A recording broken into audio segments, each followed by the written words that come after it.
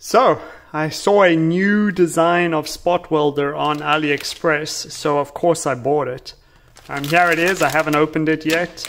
These are the needles and the miscellaneous stuff that it comes with, but here is the board itself. Let's get this open. Oh. Alright, it actually came with a manual. This is literally a first. I've bought a dozen different makes and models of spot welders, and this is the first one that actually has a manual, so that's helpful. Does have more buttons than any of the other ones, so we'll have to check that out. Now it is a 6 MOSFET design, which means it should be able to carry a decent amount of current, and these are pretty big you know, pads over here, so hopefully this thing is good. So let me hook up some leads and some batteries, and we'll start doing some testing. Okay, I have the spot welder wired up. You have your battery coming in, battery negative, battery positive. Your positive needle goes right back out off the positive, and then your negative needle comes off this P negative terminal. I've used nice and beefy copper lugs on everything, so it should be able to carry some current. And I'm going to plug in my my big battery.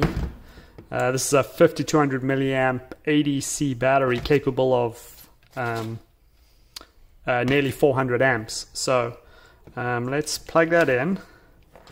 Nothing happened, nothing came on, so that's fine. Let us look at the manual together. I have not read it. Here we go, the buttons. Capacity. So this is apparently on off. Okay, we're on. This is the capacity.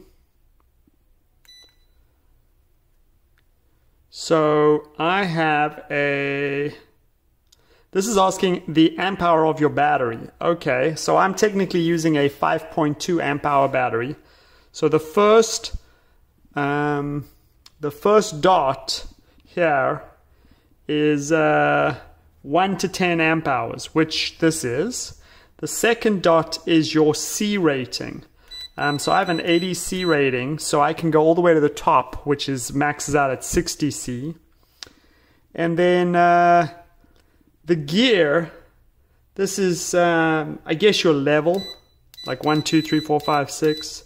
I guess we'll start on like a 2, and we'll see what that does. Let's get some decent nickel here. What is this? This is really thin. Let me get some thicker nickel here.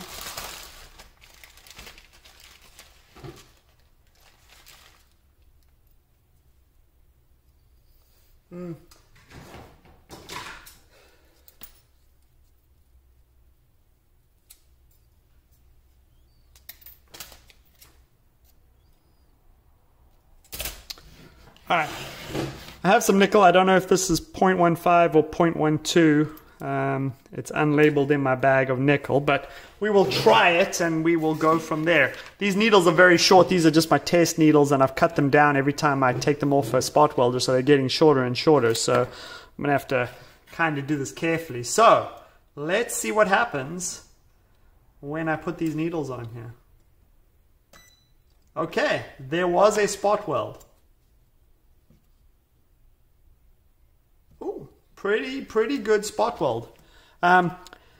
Pretty good considering that's only a level 2. I'm interested to see what like a level 4 does. I was worried with me only putting the battery to the lowest amp hour setting that it was going to cause this to not have very much punch, but that first spot weld was reasonable considering that was a level 2. Let's try see what a level 4 looks like.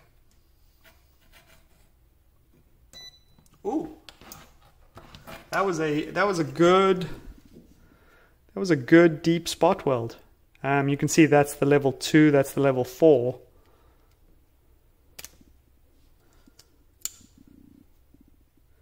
Yeah, you can see it actually tore through the nickel there.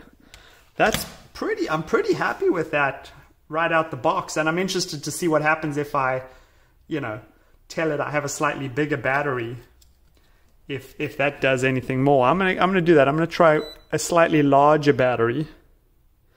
Now for some reason it looks like that's some sort of warning light. Let's go to the troubleshooting and see what flashing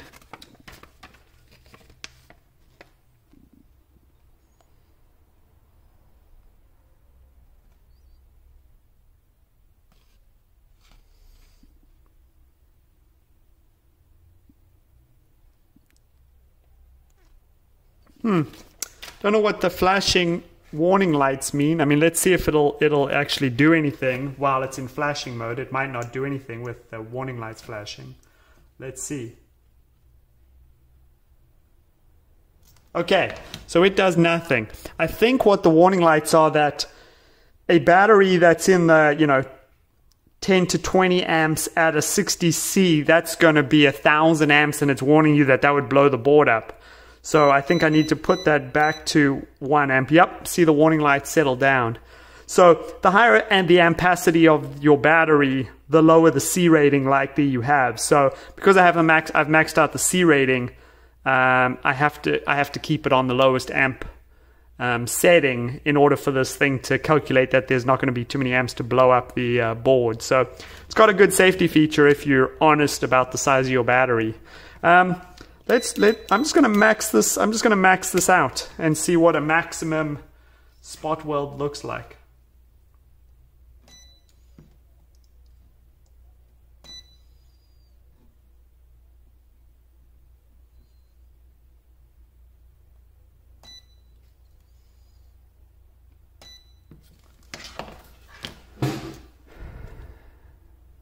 That is a good spot weld.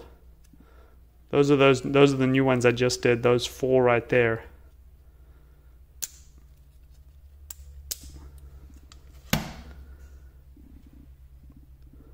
Yeah, tore through all the spot welds, and actually left. Yeah, it's left little nubs on the battery.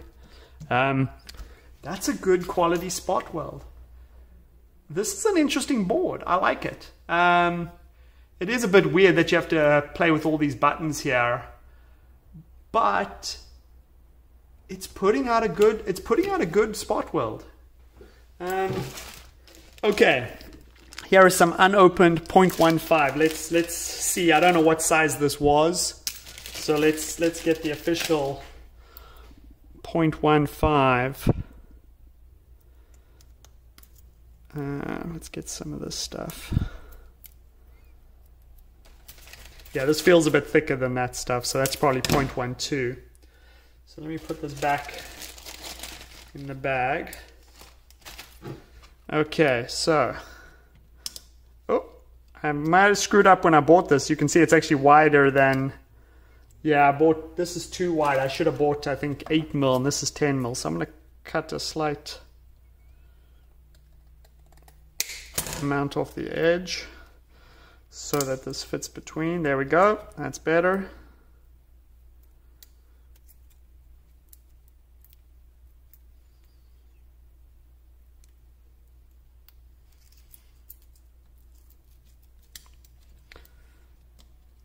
All right, let's try it. This is 0.15, the thickest nickel I spot weld with. So we'll leave this in its highest setting and let's do some spot welds.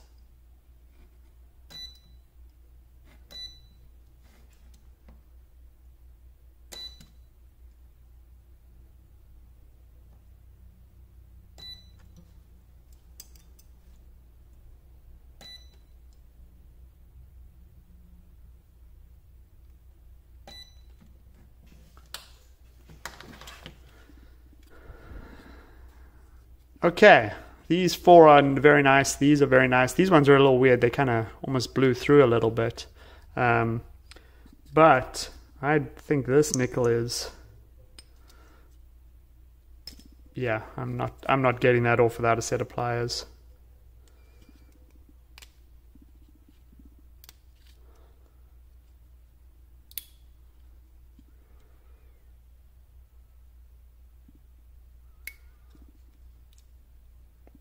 Yep, that's not coming off with without a set of pliers. Let me get a set of pliers on here.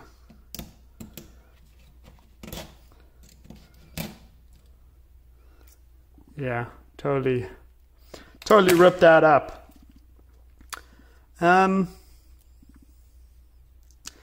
Yeah, this spot welder is interesting. I will say, okay, the good news is it's staying nice and cool. I like that. I'm not feeling too much heat in the spot welder. So my favorite spot welder is the BIFRC spot welder, which I have floating around here somewhere. Here it is. This is my BIFRC spot welder. This is traditionally my favorite spot welder. And this does, I think, hit harder than this one.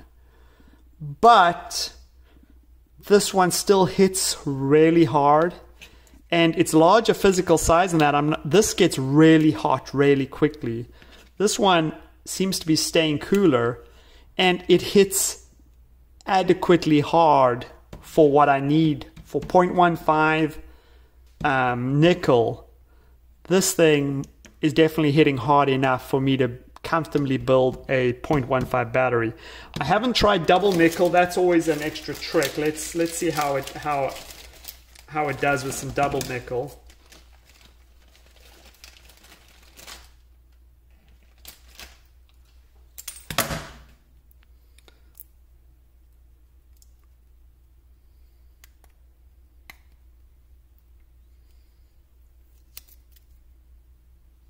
Got to get the Scotch tape that came on this nickel. Okay. So this is that 0.15 again. Let's spot weld it down here.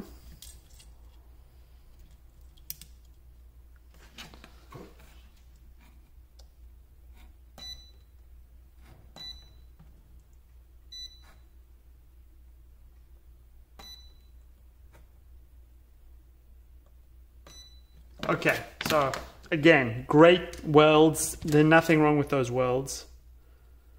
Now let's try and put like I was doing, a cross connection here.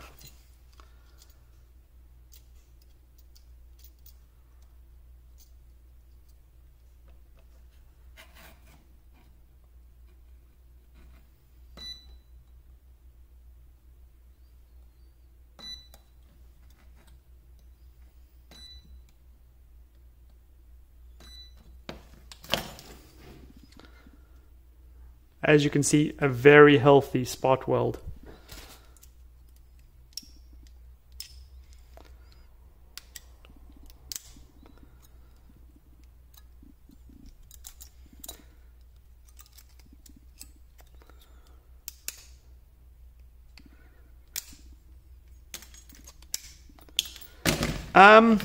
Yeah, I have to say, I say this is by far the closest competition to the BIFRC, and I think, if I'm honest, I think I would probably spot weld with this on more regularly. It is staying much cooler than the BIFRC, and it seems to be a little more consistent in the way it hits. The BIFRC does this weird thing where you'll get 3 consistent spot welds and then 1 spot weld that like blows through the nickel, and then 3 consistent spot welds and then 1 that damn near blows through the nickel. It's a little inconsistent in how it hits. This one seems to hit very consistently and definitely is the hardest hitting besides the BIFRC. So I think I'm going to, yeah, I think this might be my new favorite spot welder. I'll keep the BIFRC around for weird jobs where I need to maybe spot weld through some triple nickel or something weird. But I think for most of my regular battery packs and battery, e-bikes and stuff like that, I think this new spot welder will be my new favorite. So yeah, I do endorse this new spot welder.